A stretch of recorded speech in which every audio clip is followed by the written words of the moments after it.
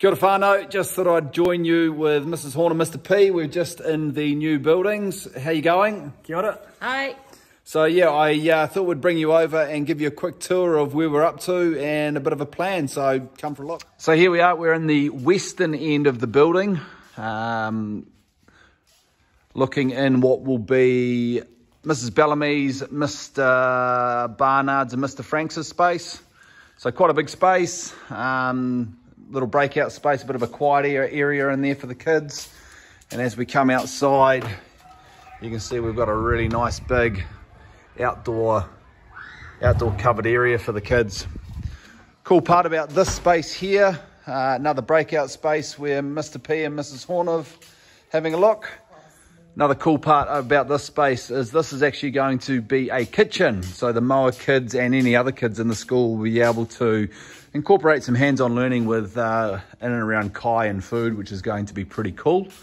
And then out the back here, again, we're really fortunate to have these big covered outdoor areas. So really an extension of the classroom, which will be in there.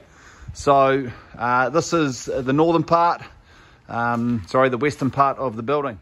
So moving into the middle section of the building, this is where Mr. Vaughan and Miss Slatter will be. So again, another big space. You don't quite get the whole idea of how big it is through here with all the construction materials in front of us here.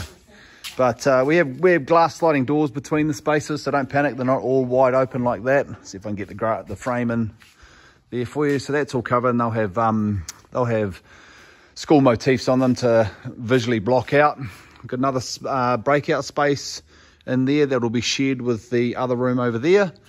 And again, these guys get access through to the main part of the school through these doors here, and access to that covered walkway and their breakout space in there.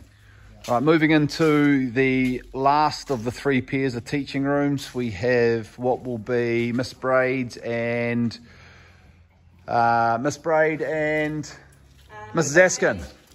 Mrs. Askin. So this is their space. Again, nice big space, big windows, lots of natural light. They do have the internal access for the bathrooms. You may wonder why internal access, part of the ministry standards if we were to go into a lockdown or something like that. I hope we never have to, but the children have access to the bathrooms from internal, don't have to go outside the building to use the bathrooms in that kind of emergency situation. But the main door that the kids will use will be this door outside to access the unisex bathrooms. We have another breakout space in that area, which is where our international students are going to go.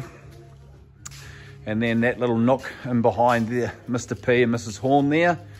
And then these guys have access to the breakout in that room there. So it's kind of shared between the two spaces. And the last part that these guys get, which is pretty cool, these guys get big access to another big outdoor covered learning area as well. So look, everything's coming along pretty nicely. We're doing pretty well.